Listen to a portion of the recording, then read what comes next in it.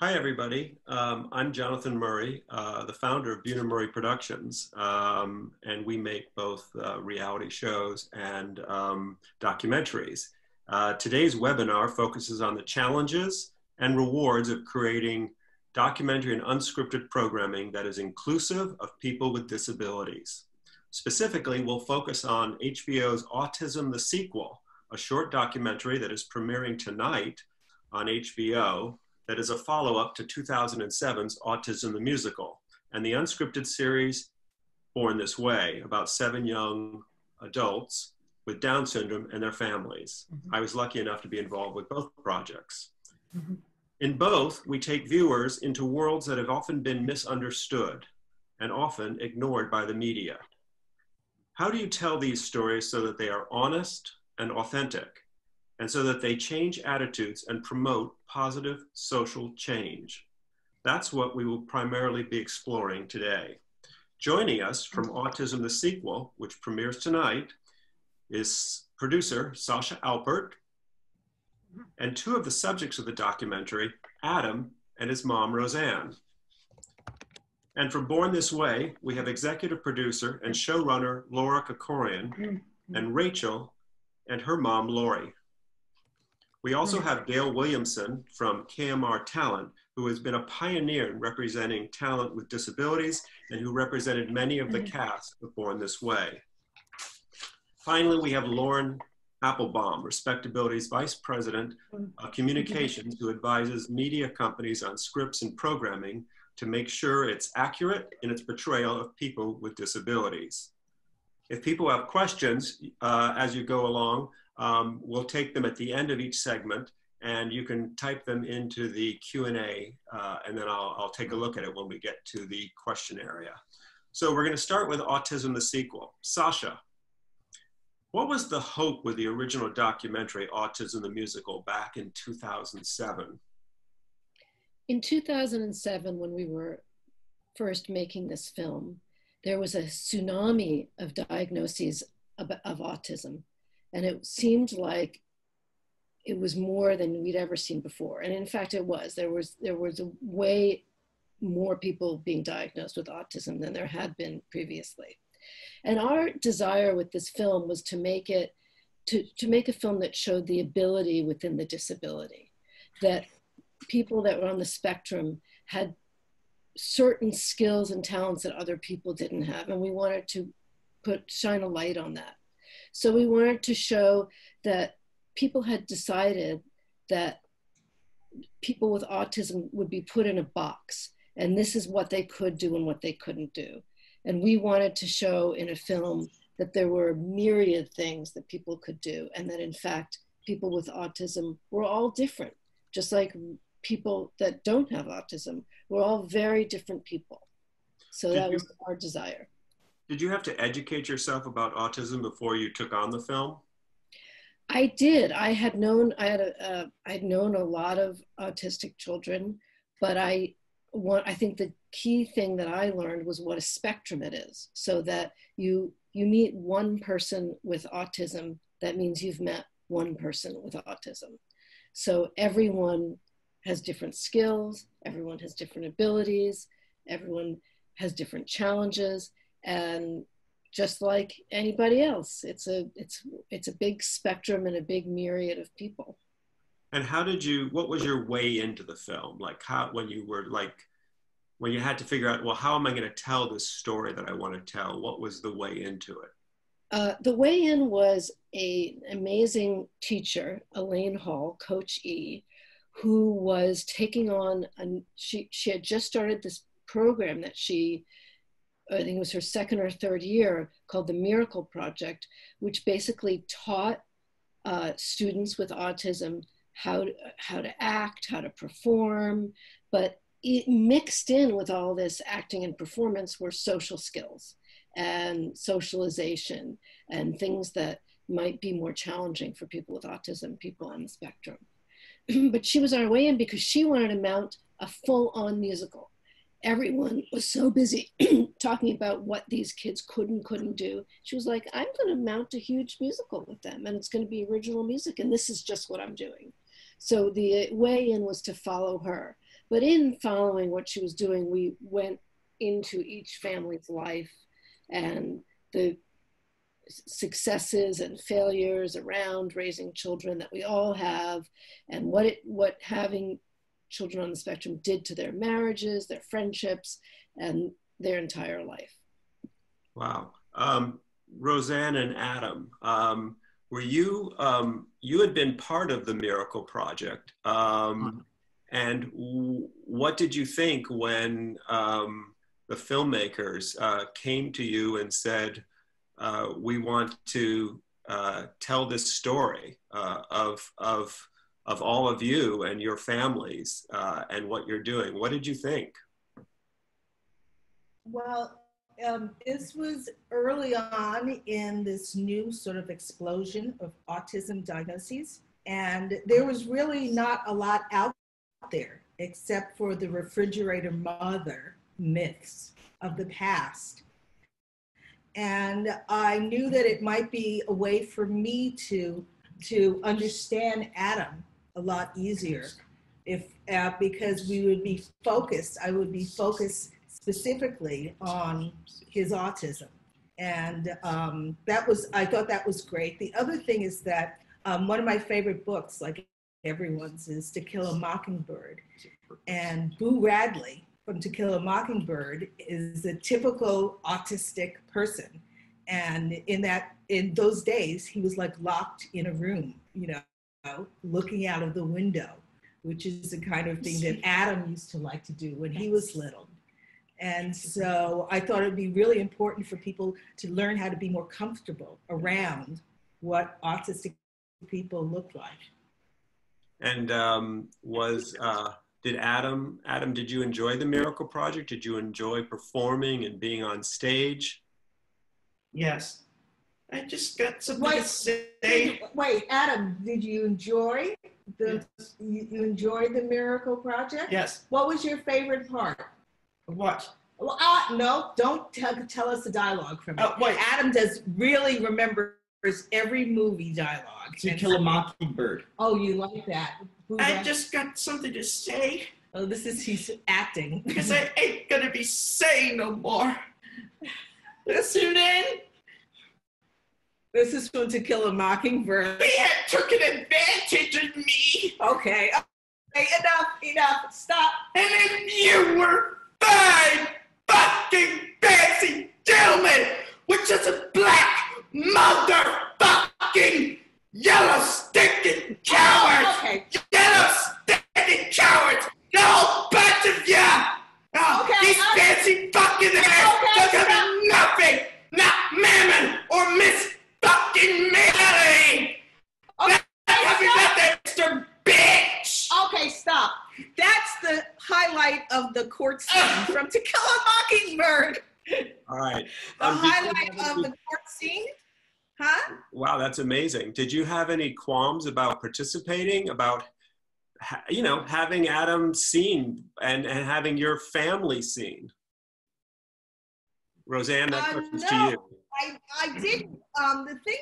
My theory about autism is to have that if my goal is to have Adam blend in, I'm gonna fail because Adam is designed to stick out, okay? And so I just think that just people kind of learning that this is what autism can look like. And the other reason why I was really excited about being in this, that one of the old myths about autism was that African Americans couldn't have autism because we weren't intellectually gifted enough. Wow.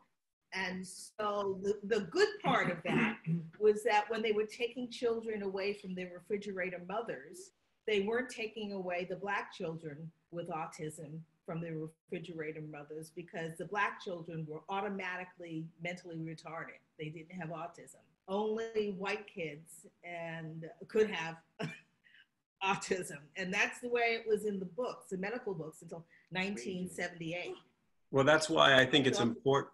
And that's why I think it's important when we talk about inclusiveness or diversity, that we don't just think of it as someone with autism, that when we look at autism, we have to focus on a diverse group of people. we just can't focus on like, you know, white people with autism. And yeah, and especially since that myth for so many years was that African Americans could not have autism. And so so I think that was important also. But remember, when we started filming the first film, that a lot of this stuff was still being taught in schools. And I have friends who were, and when I told them that my son had been diagnosed, the first thing they said was, but you were always up in his face, you know, like you were always like taking care of him. And I was saying, well, you know, that refrigerator mother thing is a myth. And it took many years for that to dissipate. did the process of being in the Miracle Project, where Adam and the other young people were forced to sort of interact with each other, look each other in the eyes, did you think that that had a beneficial impact on Adam, that experience of being in the Miracle Project? Oh, yeah. Yeah, I have a theory of the tribe. You know, I think that other people with autism are part of Adam's tribe. And even though he's been fully included and he's always been the only autistic student in all of his classes and in most of the programs that he's been in, I made sure that he was able to have lunch with the special ed class at the school that he was at. That was next door to his school, so that, because I said he needs to be around his people, and they need to understand that they're a community. And so that was another reason why I was excited about doing the Miracle Project. Sasha, you chose not to have experts in the film. Talk to me about that decision, because I know you wanted to shed light, but you didn't want to have, you know, the guy in the lab coat or the person sort of explaining it all. When we first produced Autism the Musical, the first film, there was starting to be a prevailing feeling that it was vaccinations that was creating autism, and many scientists were debating this. So we didn't want it to be a debate about vaccinations, and we didn't want it to be about medical professionals in white coats. We wanted it to be about families and their experience, and not someone else talking about what an experience would be like, but about people that were living through it, having that experience. And just to talk about something Roseanne mentioned about refrigerator mothers, just to be sure that everyone knows what that means, it meant that the reason why kids were becoming autistic was not biochemical, but because their mother had been cold and not loving enough. And so if you can imagine being a mother with the diagnosis of autism, not only having to figure out the path forward, but also being accused of being the cause of it. So we just decided that this was about people's experiences, and we didn't, in our 90 minutes, we didn't want to include doctors. That could be a different documentary. This was going to be the lived experience. Okay, now suddenly it's 10, 11 years later, and now we have Autism the Sequel. What was the thought about doing Autism the Sequel, focusing on these same families? The prevailing question with parents around the time of their children's diagnosis in 2007 was, what's going to become of my child? Will my child ever have any independent life? Will they be able to live on their own? Will they be able to pursue their abilities and their dreams and their fantasies about the future?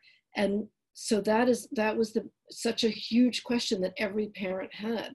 So coming back and revisiting the life with the same group of 5 children, now adults, we could see what happened to these children and now adults. And, you know, they are doing fantastic. I mean, we have two of these kids in college. We have 3 of these kids in college, and 1 in a music academy. We have, you know, someone living very happily in a group home.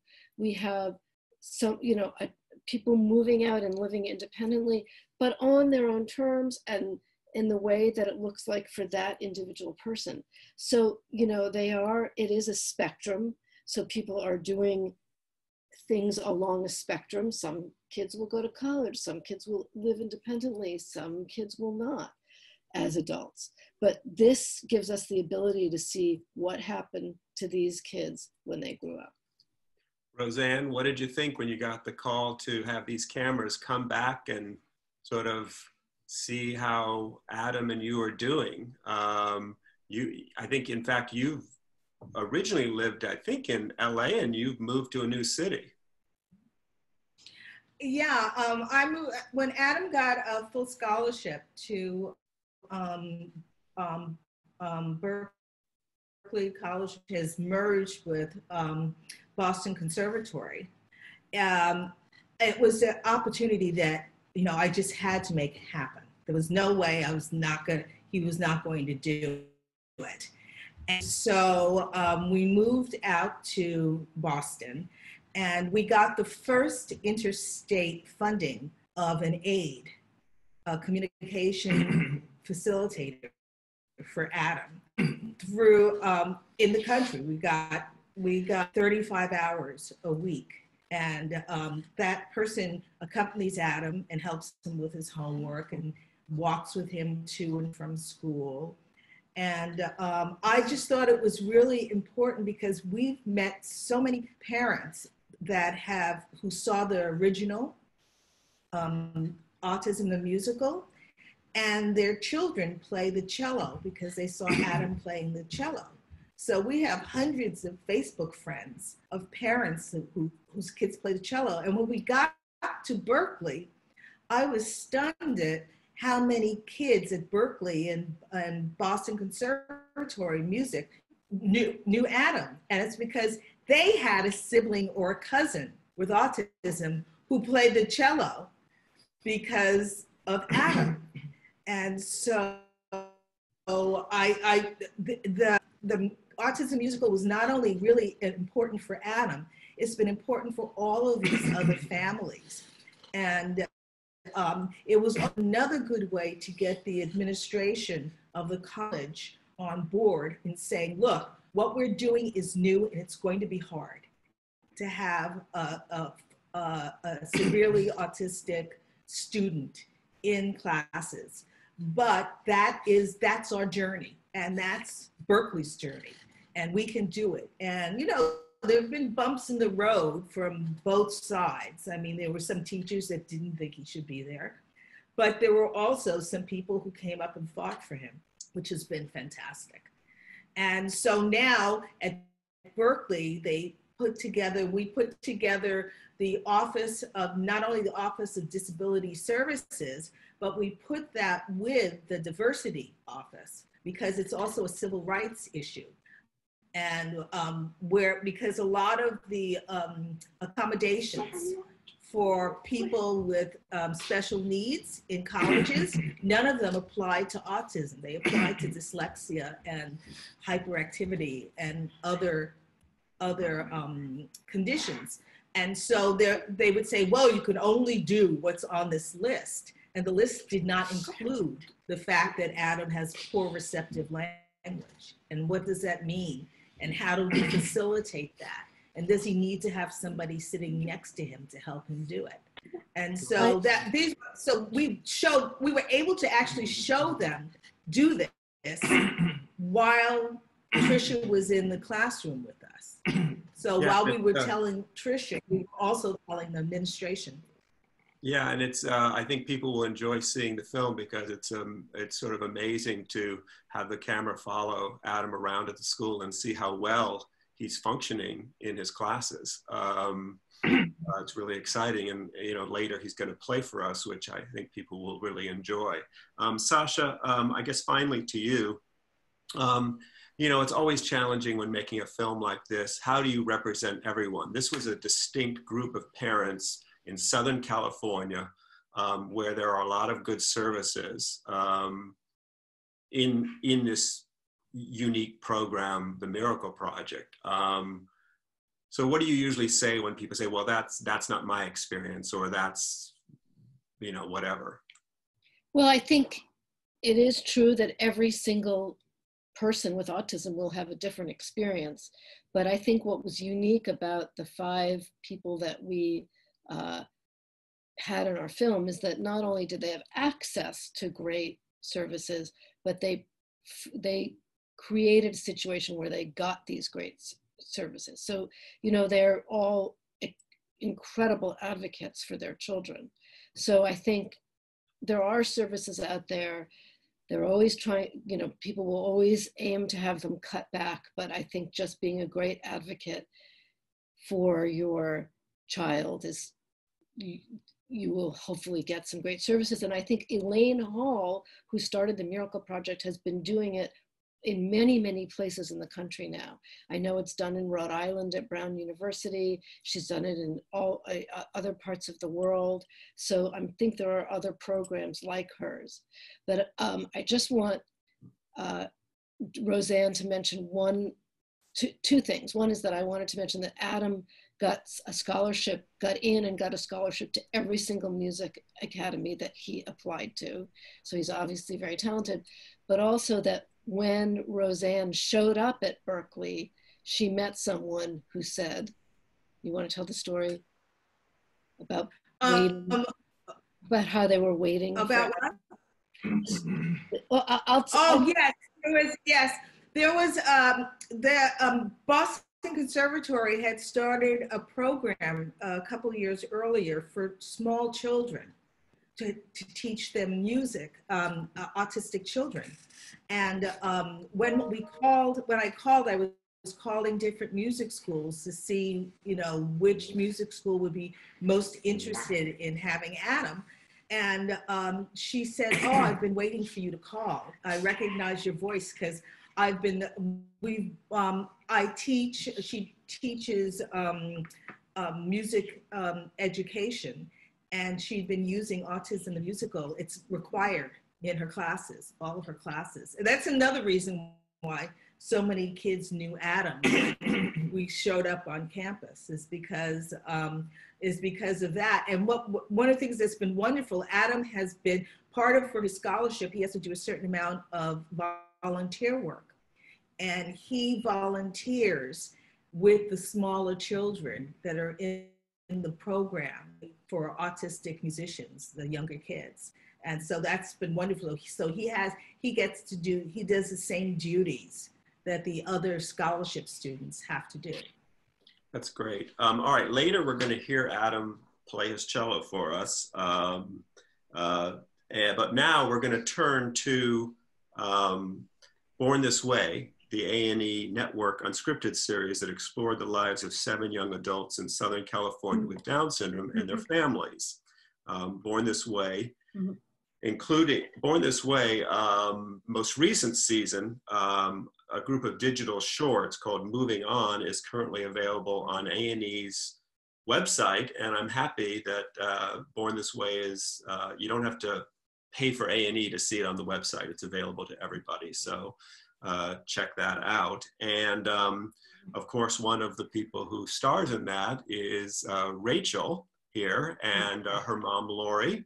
And there's a wonderful episode of Moving On with Rachel as she explores running for president and what her platform would be. But I'm also joined by Laura Krikorian, the showrunner and executive producer, and Gail Williamson from KMR Talent, who represented most of the talent.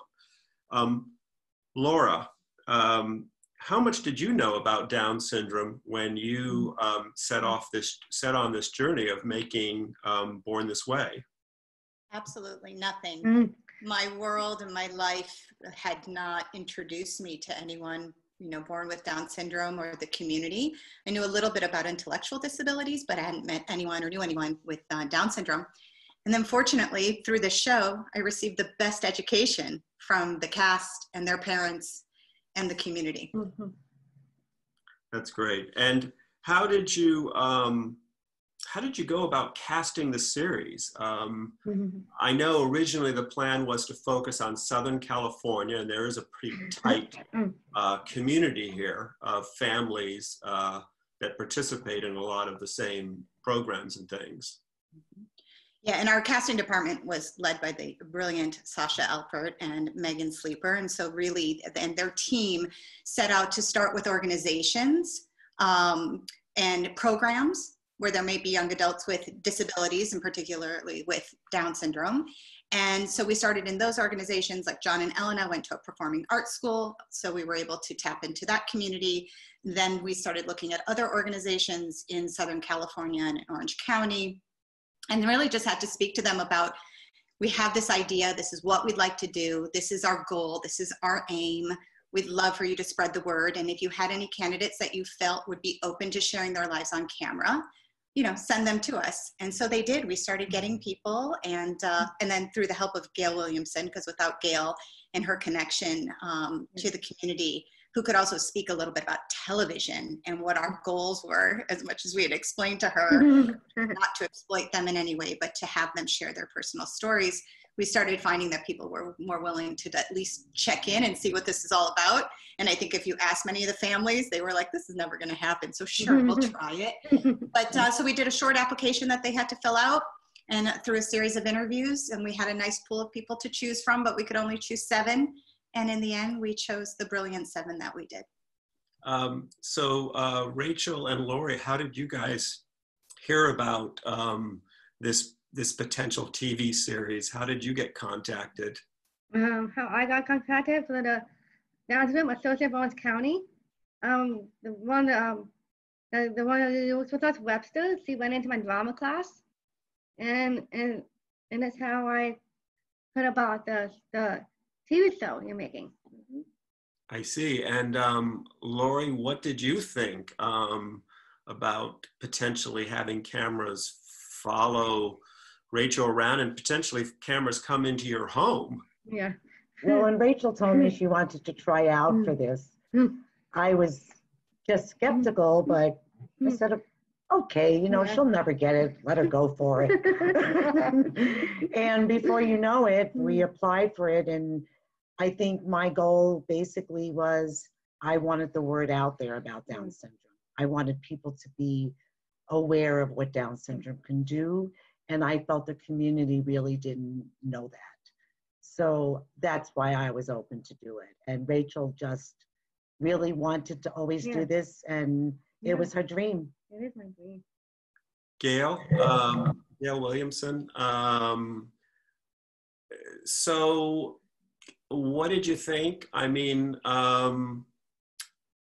you know, it's when you enter, it's a big responsibility, obviously, to advise clients, or to, because you had, you've sort of had an outside role in the Down syndrome community. I think you headed up one of the organizations before you segued into talent.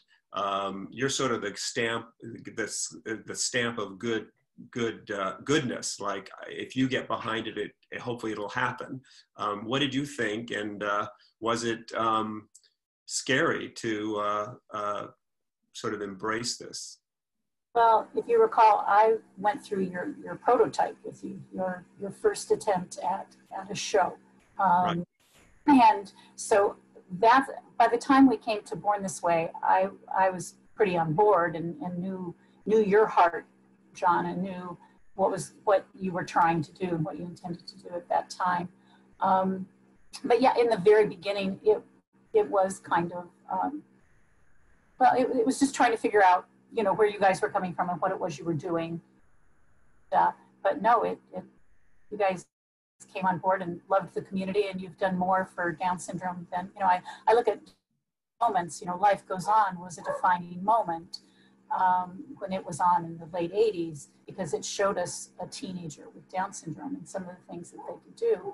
And that kind of gone away, and you came about and gave us, and then we also had Glee and yes, we had episodic television, but getting this reality view, allowing people into the homes. And I think, you know, from my experience as part of the Down syndrome community, as a mother of an adult with Down syndrome, and the people I talk to and the conferences I go to, I think almost your parents became as big, if not maybe bigger stars sometimes than your youth, because that's who people clamored to meet when we'd be at a convention. People want to talk to the parents. They saw role models for the first time, and they saw other people who were going through the things that they were going through. You know, and if you don't, especially if you're in a smaller town, like in Southern California, us moms are able to kind of form our own little tribes. But there were a lot of people that were really isolated in smaller towns, and they could turn on the TV and see this group and feel connected and feel affirmed in their roles as parents. Yeah, it's Lori.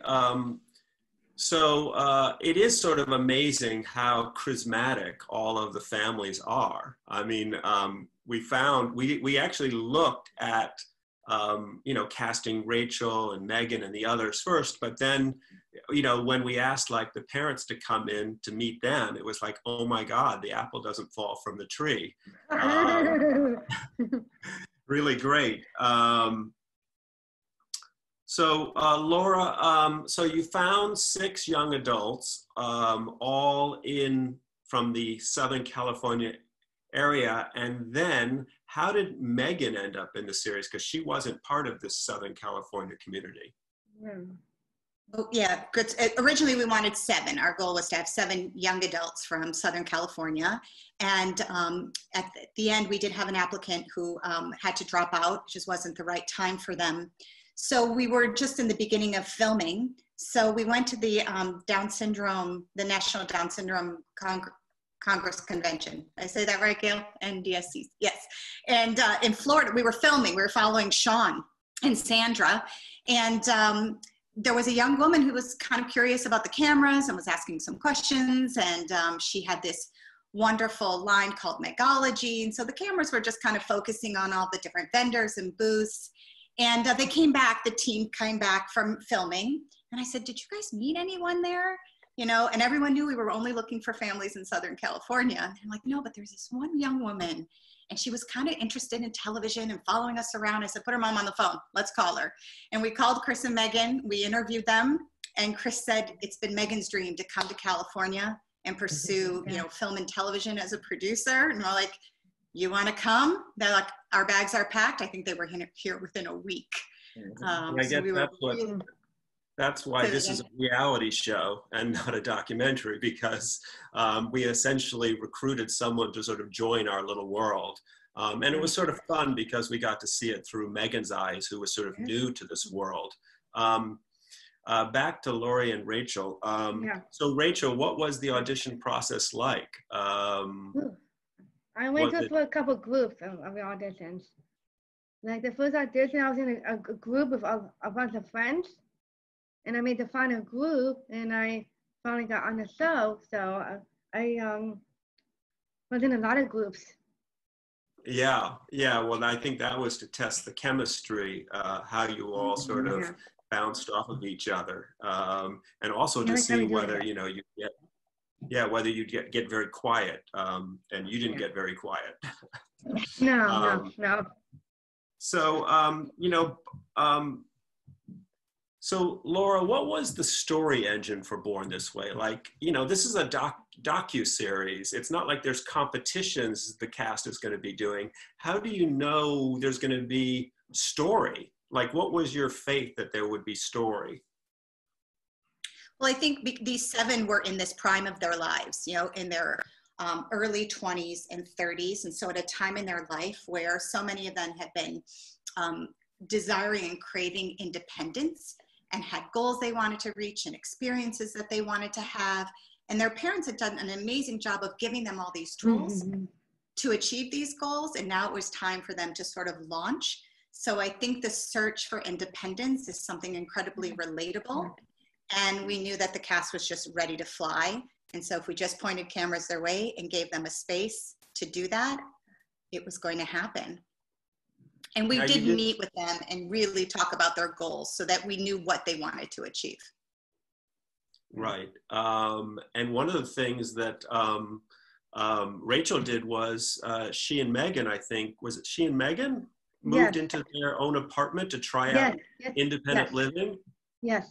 And what did you got, Rachel, what did you think when that was sort of pitched to you, the idea of you and Megan living in an apartment together?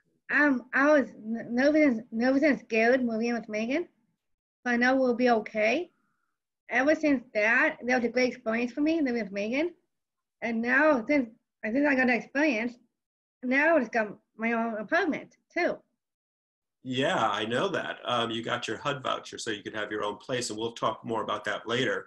Okay. Lori, what were you parked out front, like in the car secretly, like in front of the apartment they were in? Me and Chris, Meg's mom, we met every day for breakfast, and we just let all our feelings out of how we felt and how nervous we were, and whether they were going to call us or text us, but it was really hard, but it was the greatest experience because I know it was something Rachel's always wanted to do, so I wanted her to have that experience.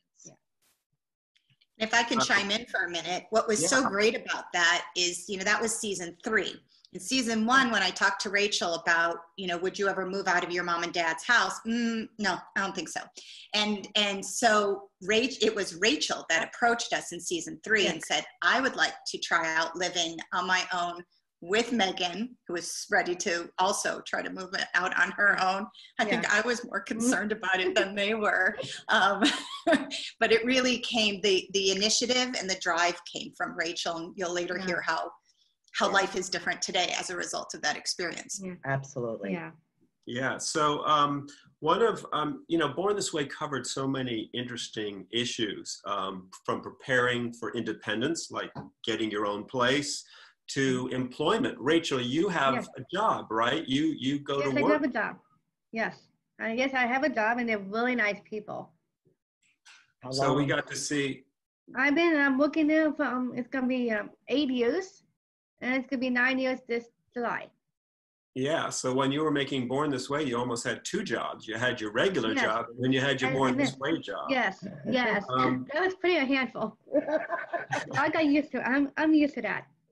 One of the most captivating shows was when you decided to explore sex education. Because a lot of times when people sort of think of people with disabilities or people with Down syndrome, they sort of tend to think very flatly about it. They don't see these rich, full lives. So Laura, how did that come about? And I bet that was interesting territory as you approached everyone. It was, and it turned out to be a fantastic episode. And so I think it started with, like John, what you said, in terms of, again, showing that young adults with Down syndrome are no different than the rest of us. And they were all in their 20s and 30s and curious about sex and wanting to talk about it. I actually think that was the one time I remember when we were all together, at leaps and bounds, and everyone was so serious. They brought out their notebooks. They had prepared questions. You hear them like, we're going to talk about sex. God only knows where this is going to go.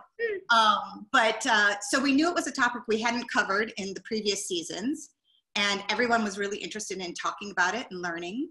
So I consulted Gail, who was then able to direct me to an expert in the field who runs a lot of programs for young adults with Down syndrome on sex education, and she was phenomenal. And came in, and it just ended up turning out to be a really fantastic episode. An experience for all of us.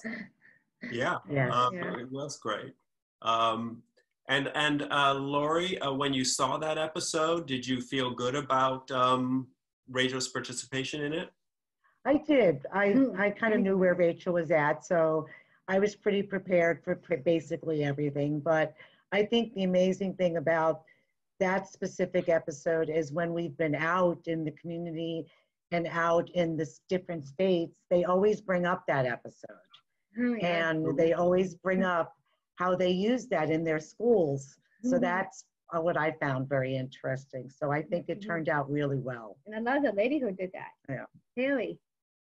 Gail, back to you. I mean, you're so plugged in the disability community.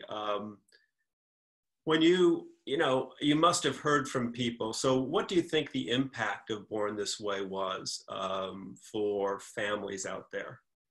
Well, I kind of touched on that a little earlier, but I think it validated families. It validated individuals with Down syndrome. It validated their siblings because they saw other siblings they saw their interaction. It validated parents who were living the life. I mean, the interesting thing is us living with Down syndrome are pretty much living good lives. It's a different life than we had anticipated, but I don't think many of us would trade it for the world, because we're introduced to this beautiful community of creativity and looking at things differently, and we parents feel kind of blessed. I mean, there are those situations, of course there aren't, but pretty much we feel pretty blessed, and people think we're crazy. So it's lovely to see a show that shared that, and I think some people who don't know anyone with Down syndrome went away thinking they're blessed, and probably have even gotten involved in the community. I'm sure Laura may have stories of that, where people who saw the show went, wait, these are my people now, I need to go and be a part of it. No, certainly the crew came away from this feeling that these are my people. Lauren Applebaum, both with documentary and with unscripted shows like Born This Way, talk to me about the power of storytelling and media representation and its potential to change attitudes or reduce stigmas. Of course, thanks. So as you all know, people with disabilities really have been erased by films and television up until much more recently. And you know, Autism, the musical and Autism sequel, as well as Born This Way, really have helped change that and pave that way.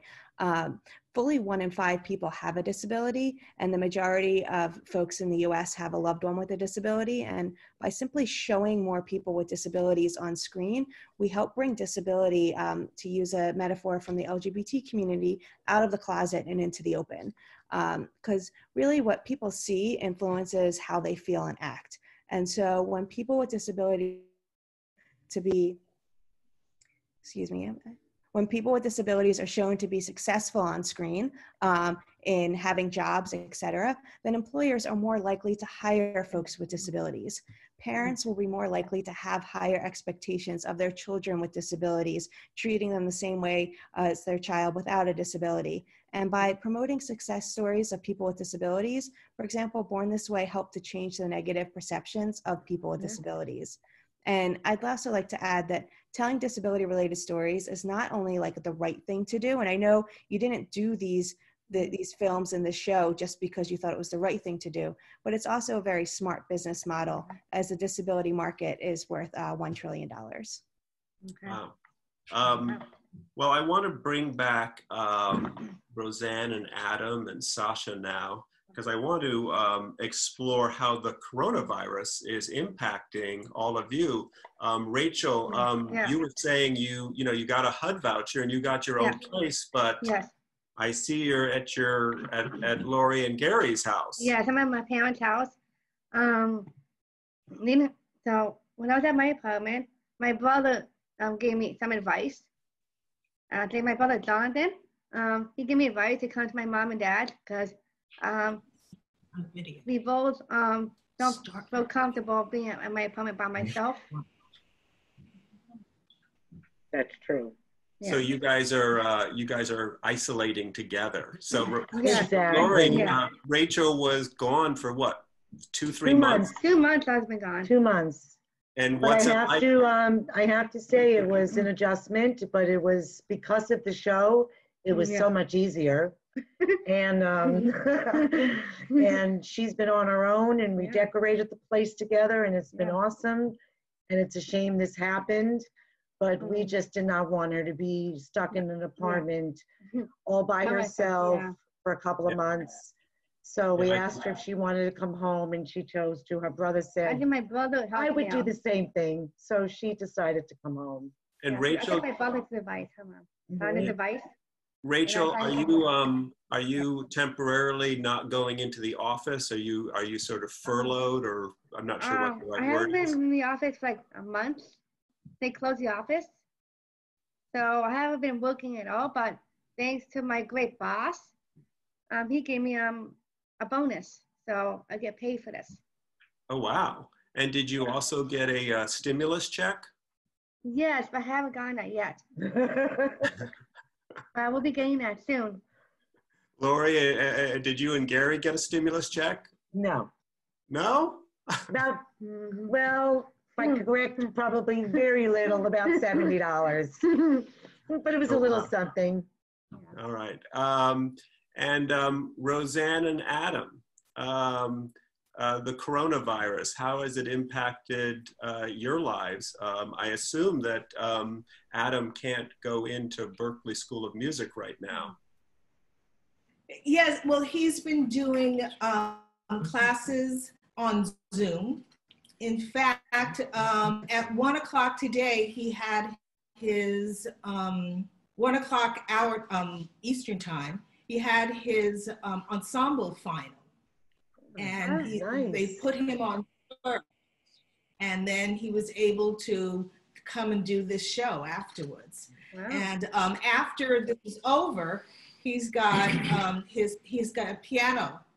His piano teach. He has to take piano also at the school, and so that's being done online. And we have a keyboard here that he uses. But all of the classes are online, and they don't know what's going to happen next fall. So we don't. If there's not a coronavirus. If there's not a coronavirus, he'll go back. He'll be back in the classes. But right now, nobody knows what's going on. Yeah. Right. And how have you guys been impacted financially? Did you, did Adam get a stimulus check, or did you get? We're expecting one. We're expecting one. We haven't gotten it yet. It hasn't come yet because it's supposed to be directly deposited into his account, and it hasn't. It has something. They asked. It's done through the tax. The income tax. Yeah. Well, let's go to Lauren Applebaum. So we sent it all the paper.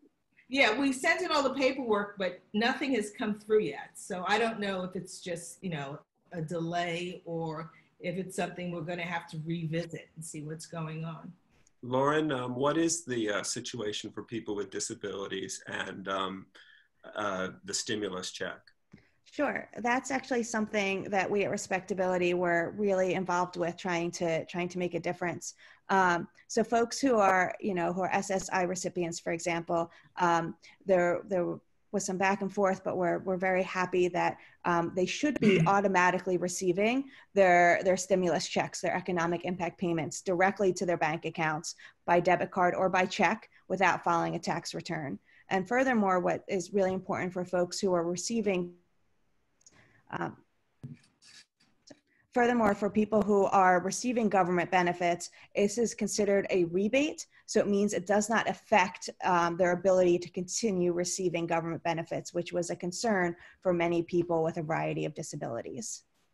That's great. And I understand Respectability has also been working on the SNAP program, because some people with disabilities, receive what used to be called food stamps. And, but with social distancing, for instance, if you're blind, how do you social distance when you go to the grocery store? How is that all working out?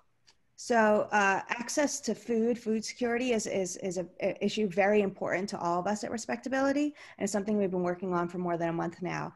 And as you mentioned, people with disabilities, so especially those living on their own, have limited access to food. And so what we're trying to make happen, and my colleague Philip Conpoli, who is our policy director, is really working to ensure that people who receive SNAP can use them for online grocery deliveries, meaning that they don't have to physically go to the store to use them. A version of this is helping in cities like Los Angeles and New York City, but most of the country has no such options. You mentioned about social distancing. I think that there are several different people with disabilities who social distancing become much more of an issue. Some members of our immediate team have a personal care assistants, people to help them get dressed and eat. However, those personal care assistants could bring the disease into their homes without realizing, because they could be asymptomatic. And if that happens, there's a whole other issue now of risk of medical rationing, and which is happening not only around the world, but in some states right now, where it's a very recent fear that people with disabilities might not receive the care that they need should they come down with COVID-19. And then for folks who are blind, as you mentioned, touch is a part of our everyday experience, even more so when you cannot see.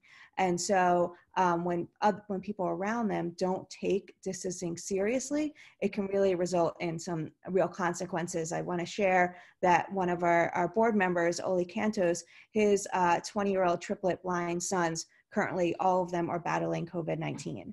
And despite them self-quarantining for more than a month after returning from college, they all got the virus, most likely from someone who lives in the house with them, bringing it into the house without realizing, because that person was asymptomatic as well. So it really goes to show that even if you the importance of self-isolating and keeping your distance from others, because even if it's not for yourself, it could be for someone else.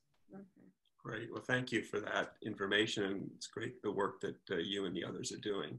All right. Well, this is our one. We're going to bring this to an end, but we're going to do it in a really fun way because Adam has agreed to play something for us on the cello. Again, you can watch Autism, the sequel, on HBO tonight, but it's also going to be available on their YouTube channel for free for those of you who don't have HBO. And Born This Way, Moving On, some wonderful shorts, including one on Rachel running for president. Yeah. That will give you a nice break from our own presidential election that will be happening soon. I'm on the Rachel team. So lots of great stuff out there. Thank you all for participating in this. I really appreciate it. Let's hear from something from Adam. Roseanne, what's Adam going to play for us? Okay. Elegy from 9/11. Okay. Yes. One of the things that's been wonderful about him being at conservatory and why it's important that people with disabilities be able to go to real schools in order to get the education they need to make music, is that he's been taking composition class, and this is an original composition that he wrote, and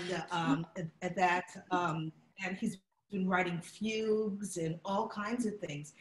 When he got to college, he didn't know how to write music at all. And so in the short time that he's been at college, the last 4 semesters, he's learned how to write in different clefs. He's learned how to write different kinds of music. He's taken music theory. He's taken jazz music theory. He's taken counterpoint and harmony. And so this is a piece that he wrote, and it's called what? What is your piece called? Adam, what is your piece called? Elegy from 9/11. Elegy from 9/11. He wrote it about 9/11. Okay? So here, you ready to play it? Okay. Come on.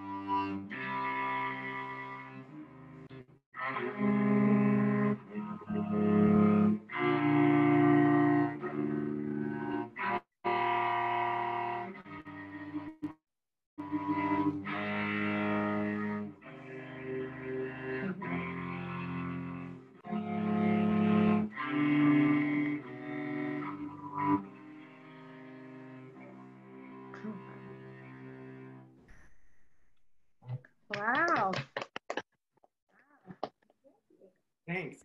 Wow, that was great. Thank you, Adam. That is, you are very talented, and it's great that you're at Berklee School of Music and really, you know, continuing to set example for everyone, whether they have a disability or not. Very impressive. Well, that's I think everything. So thank you again, all of you. Thank you, Rachel and Lori. Thank you, Lauren. Thank you. Thank you, Gail, Rachel and Adam, Sasha, Laura. This has been really a nice break from regular day. All great to see your wonderful faces. So thank you. Here. Thank you. Thank you, John. All right. Thank you. Bye. Bye.